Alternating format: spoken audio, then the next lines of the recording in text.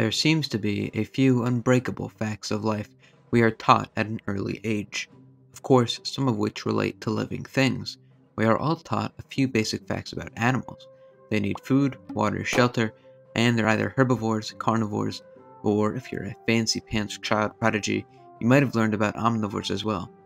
And to add on to that, we also learn that there is predator and prey, the plant eaters who peacefully live their lives as saintly little creatures, and of course, the meat eaters, who come and kill them all to sustain themselves.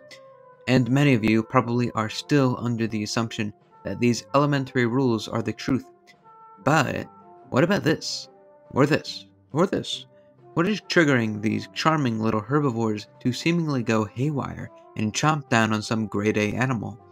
Well, to answer that, we have to observe how the lines can get pretty blurred. Animals do not think like you and I. Okay, so understanding what goes on in an animal's head is an incredibly complex, highly debated issue that I won't even begin to explain. Sometimes they can show impressive traits. For instance, rats and pigeons can show signs of altruism and caring for others. But even still, they are incredibly different from us on a mental scale. What's right and wrong here is much different than what's in the jungle. For instance, to all animals, food is food. You have no idea when your next meal will be. That's why dogs will get into human food if they have the chance. And when you shout, "Hey, stop eating that, that's human food," that means nothing. Because to the dog, human food is also dog food. There's no difference. And unless you train them, they'll do it again.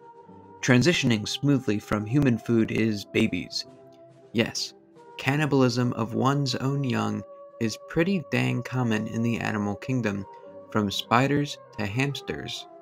Moms love their babies until there's no food around, and if they starve and die, then their young will starve and die. So it's better just to cut your losses and commit some good old infanticide. And of course, with all of this talk about food is food, even for herbivores, a good bit of meat is still food. But aren't they supposed to be eating plants though? Didn't anyone tell them they were gentle herbivores? Obviously not, or else you wouldn't have cows eating chicken, hippos gnawing down on crocodiles, and a scary amount of other things, or deer. Deer, literally the first animal you see when you go to Wikipedia and search up herbivores, have been found eating the guts of other deers. Speaking of deer, a study on them proved that incidents of herbivores eating meat are not freak occurrences. The study showed out of 132 songbird nests being monitored, 4 had hatchlings eaten up by deer, which is a pretty small number, but certainly larger than either you or I expected from a deer of all animals. This proved these deer were seeking out bird nests for the treats. So, no matter if it's leafy greens or fleshy flesh, most creatures will try to eat it. So now that we've established that food is food, we must ask, why this food? Herbivores are surrounded by nutrients. There's plants here, here, and here, but this cow is eating a rabbit. Why is that? Of course, in some cases, these herbivores will feed on other animals for a rather specific reason. Going back to deer, they might prey on birds and other small animals in order to get the nutrients needed to grow their big antlers. Another example would probably be the tortoise. Oh, the beloved tortoise. Everyone thinks they're so calm and peaceful. All they must do is eat leaves. But if you've ever been around a tortoise, you know they're a big fan of calcium. They need it in order to grow and maintain their shell, or to produce eggs. But unfortunately, tortoise milk does not exist. So where are they going to get calcium? Well, sometimes they can get this calcium fix from bones. This is no freak occurrence. In many tortoise species, the habit of chipping away and gnawing at bone has been pretty prevalent. There's even this photo, showing a lucky tortoise biting off pieces of a not-so-lucky tortoise. But, on other occasions, herbivores will eat meat for a much more basic reason: nutritional value. As you know from the food pyramid or food circle, not all foods are equal. Us humans need a balanced diet of diverse nutrients, and so do most animals. Protein is of course a pretty important part of your diet. It is after all what allows for the production of more cells throughout your body, and likewise herbivores need these too. Now, for numerous reasons, herbivores don't need protein exactly like humans need it. For instance, the reason cows have such large, complex GI tracts is to convert plant matter into protein through the use of gut bacteria, something our body cannot do. But even with their fancy stomachs, cows and other large herbivores still have to spend a crazy amount of time just grazing and grazing, because even these specialists get so little energy from each blade of grass. But now, a smaller animal is packed full of protein and energy. So if the opportunity comes up, why not gulp down a bird whose energy probably equals 20 minutes of constant grazing in order to reach that daily caloric intake? And yeah, most herbivores aren't designed to ingest meat like carnivores are, but who cares?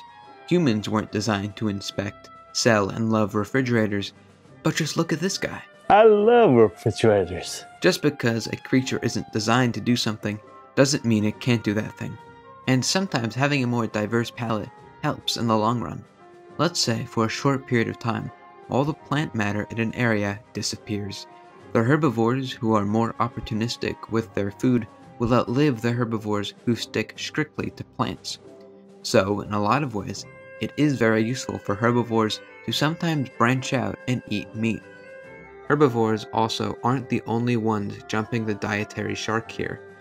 If you have a cat or dog, you'll notice they sometimes like to eat grass for some reason, even though they fall on the carnivorous side of the spectrum.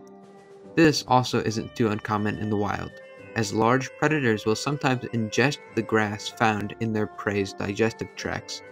The reason for this behavior might be many things, but in domestic pets, it seems to be so they can purge their guts of parasites and bad bacteria. And hey, you know what no animal is built to eat? Rocks. But they still do it. Once more, just like us, animals need minerals, and the natural mineral licks are popular for a whole array of creatures. They'll go to a spot in the ground where minerals are particularly common in order to taste those succulent rocks. Certain birds and reptiles also swallow stones whole so they can become gastroliths, which lie undigested in their stomachs and help grind up their food. So, for whatever reason they do it, animals you might not expect have been eating their peers and other weird things for a while, and for a purpose. It's just another way for members of the animal kingdom to serve their duty and survive by any means necessary. Thanks for watching. If you don't already know, I have an Instagram, which will be linked in the description, and I plan on having a big project coming up, posted exclusively there. This video is certainly maybe my broadest topic yet, on a question I had always wondered myself. Thanks for the abundant sources, videos, and pictures I used to make this, and thank you for watching to the end. See ya!